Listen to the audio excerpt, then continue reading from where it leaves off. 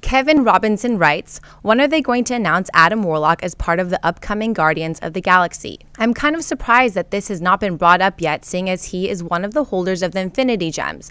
The gems that went together form the powerful Infinity Gauntlet, and is a frequent member of the Guardians. This has been bothering me now for a while, and just wanted to know your guys' thoughts on the matter. I don't think, I mean, this is going to be heartbreaking to you, Kevin, but I don't think Adam Warlock, they have any plans to have Adam Warlock in the movie. And that's okay. Now, let's call a spade a spade. While I really like Guardians of the Galaxy, the comic books, and I only read them not too long ago because, you know, they started talking about maybe doing a movie of them. The fact of the matter is, it's going to be difficult to do a movie about a team of heroes that we've never met, that most people have never heard of. I mean, come on, really, who's heard of Rocket Raccoon? There's a team member named Rocket Raccoon. How many non-comic book fans out there have ever heard of Rocket Raccoon? Somewhere around zero. Somewhere around zero. So you've got Drax the Destroyer, who nobody's heard of, Rocket Raccoon, that nobody's heard of. So you have these 5 characters. You know, no one's heard of Star-Lord. So you've got to introduce all these characters, which means you got to limit the size of the team and limit who's in there.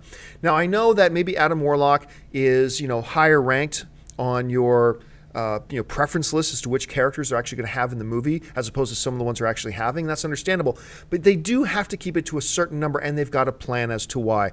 So look, I'm not saying it's absolutely impossible that Adam Warlock could at some point pop up in there, but I believe that they do not have any plans for an Adam Warlock to be there. And look, the most important thing in the world is not to stick completely accurate to the comic book.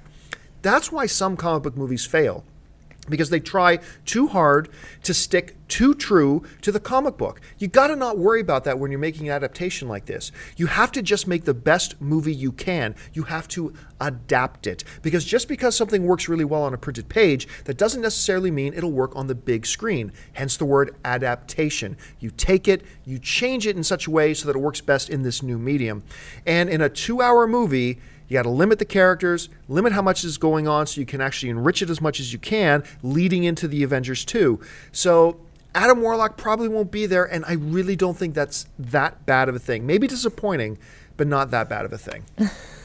Life goes on. Life goes on.